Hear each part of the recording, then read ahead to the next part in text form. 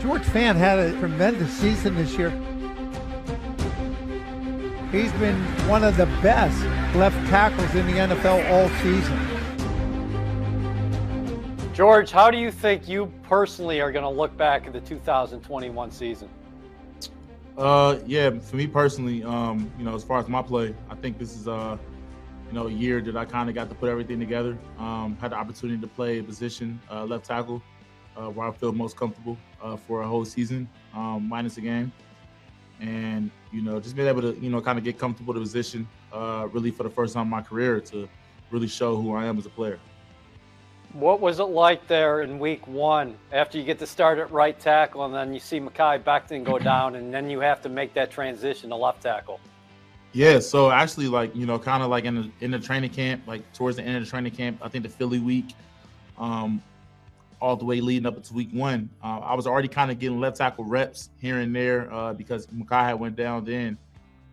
So just, me having to switch over to right, and then I seen him went down. I was already kind of in the groove left. So once I got back over there, just took really like a game to kind of get used to it again. And then from there, man, I just kind of took that game and just kind of started building blocks. How much pride do you take in taking care of the quarterback's blind side? It means a lot, and I take a lot of pride in it and making sure I keep them clean. It's funny because sometimes he jokes and I ask me how I'm feeling, and I'm like, I feel sore, and he's like, oh, I feel good.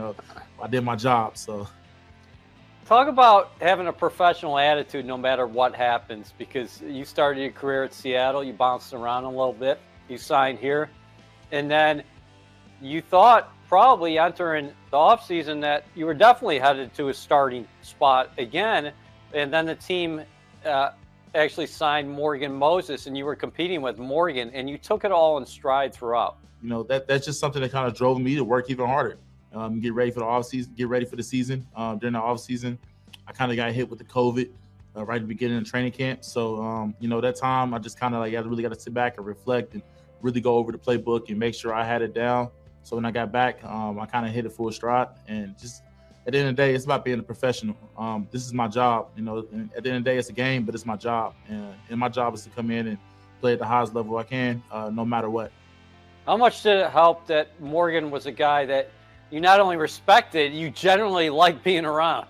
Yeah, I thought a lot. I mean, because what he brings to a room.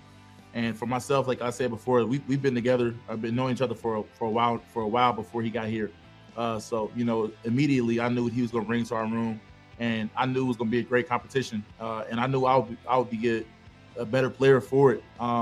Just learning from him and seeing how he does things. You've graded out as one of the best left tackles in the National Football League. If I would have told you that before week one, what would you have said? Coming here, I knew I could be one of the top tackles in the league, and I believe I said it even on record. But it's just something that I know I had to put the work in for.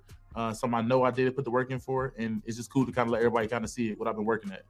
Don't you think you can say that the best is yet to come for George Fant? Yeah, most definitely. I think there's I had a good year, but there's a whole lot of things I can fix. There's a whole lot of things I can get better at.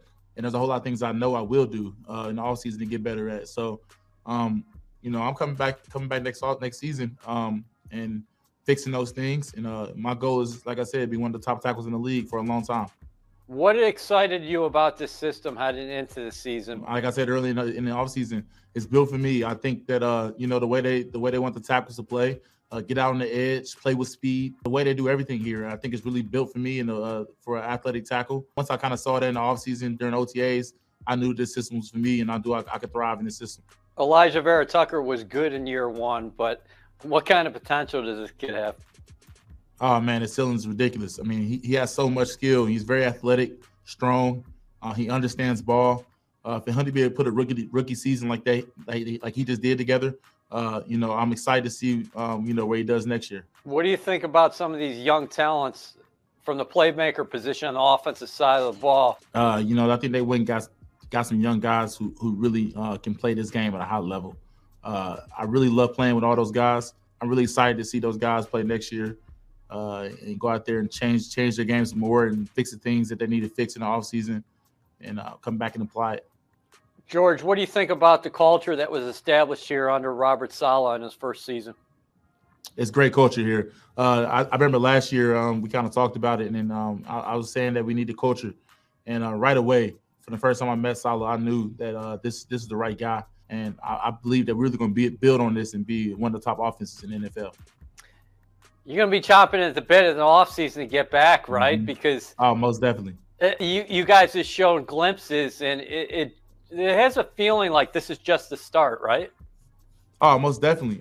You got all these young guys on this roster. Those guys are going to do anything but get better. Once you kind of like to have that first year under your belt and continue to keep playing, your game just kind of gets better and things get not easier, but you got a better understanding of it.